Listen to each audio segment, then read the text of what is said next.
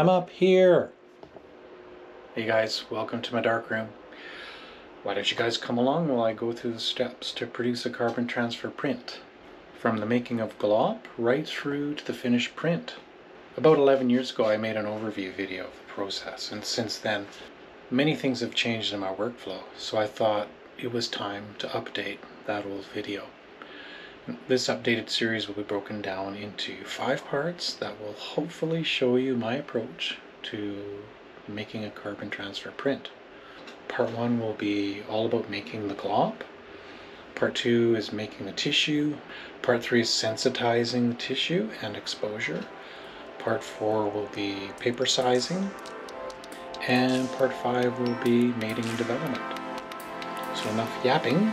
Let's get on with it. Okay, so main ingredient, gelatin. Okay, this gelatin I got at a bulk food store. You can also use just Knox gelatin from your local grocery store. You're also going to need some sugar that acts as a plasticizer so that your tissues, when they're dry, they don't become too brittle and break. You'll also need some isopropyl alcohol, and that's great for getting out all the little micro bubbles in the glop before you go to pour. And you'll need some pigment. I've settled on Daniel Smith pigments. You'll also need a scale to measure. Distilled water. You don't have to use distilled water if your tap water is fine.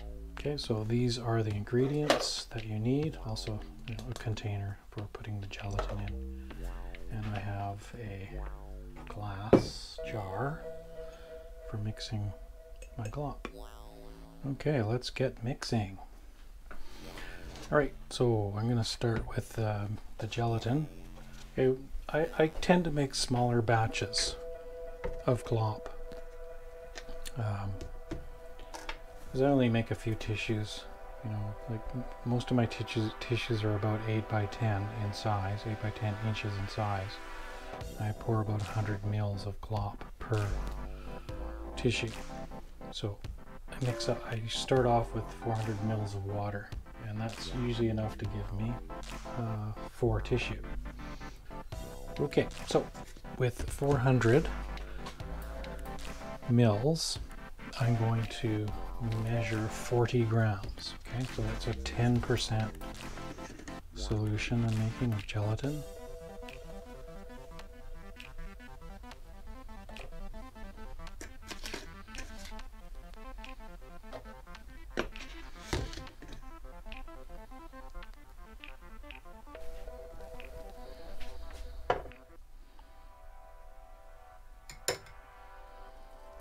Okay, so this is cold distilled water.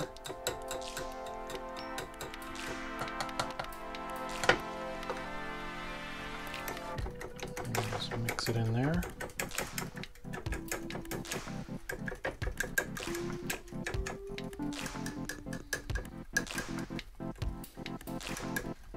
Okay, that's all mixed in.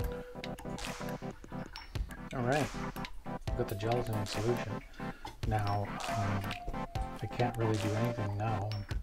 I have to let all the gelatin soak in, suck up the water until it sets. Okay? And it's better if we do that. Put it in the fridge and let it do that. So I'll let it sit in the fridge for about 30 minutes. Then I'll take it out and warm it up and start adding all the other ingredients.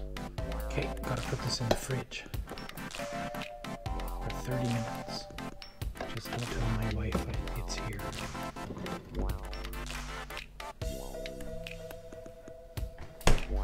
Alright, here is the gelatin. That's all set. Took it out of the fridge, and now I need to make it a liquid once again. And to do that, I'm going to soak it in hot water until it's nice and liquefied. Sometimes I'm lazy and I'll microwave it, but you've got to, if you do microwave, you have to keep an eye on it because you don't want it to start bubbling.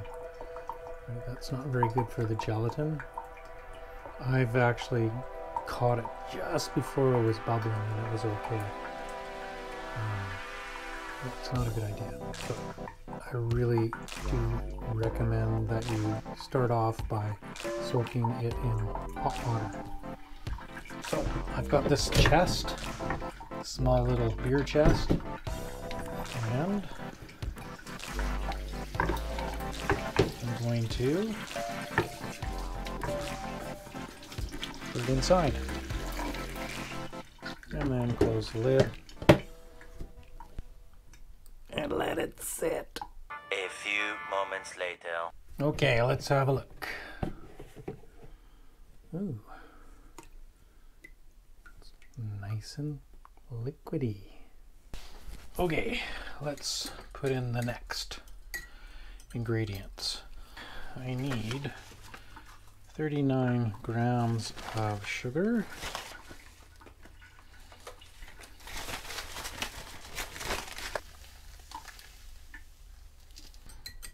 And just put that right in.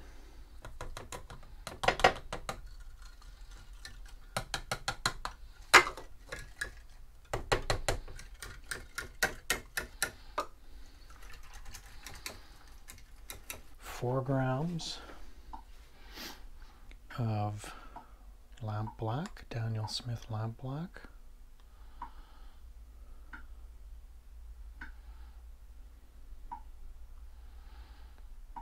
That's exactly 1 gram. That's all, just over 2. God, I'm getting good at this. 3.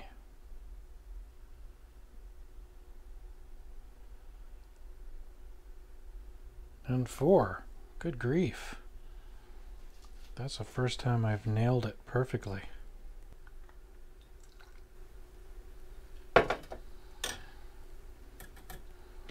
And mix it up.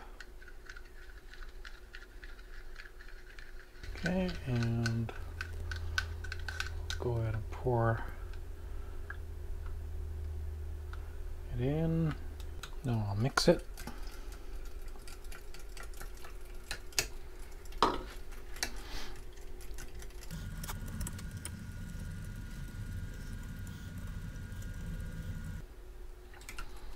Okay. That's mixed up really nicely. Now the last ingredient I put in is isopropyl alcohol.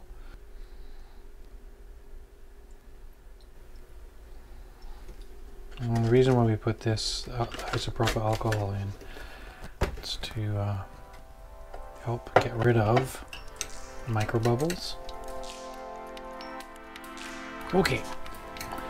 So what I'm going to do now is I have to filter the glop.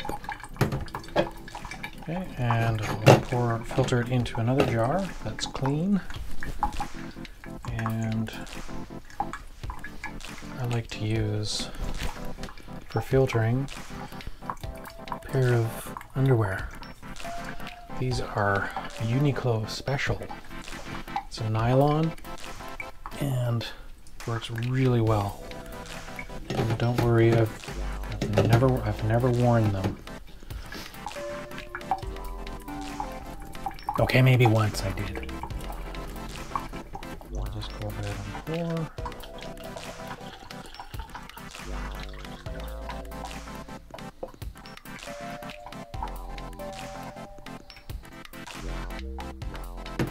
Now what I'm going to do is I'm going to put my filtered glop into this cooler that contains hot water, and I'll leave it in there with the lid shut overnight, and that'll give it time to gas out. Okay, but before I put this in here, I'm going to spritz it, and I just have some 70% isopropyl alcohol. No, it's not Febreze, it's an empty bottle, and I'll just spritz it just to get rid of the big bubbles on the top. Ooh, that's hot. Hot, hot, hot. See you, Gloppy. I'll see you tomorrow.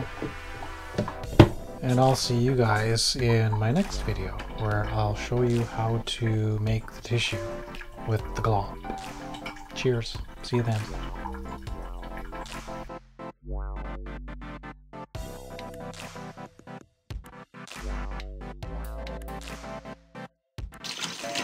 Washing my underwear, washing my Uniqlo underwear. Good for another day.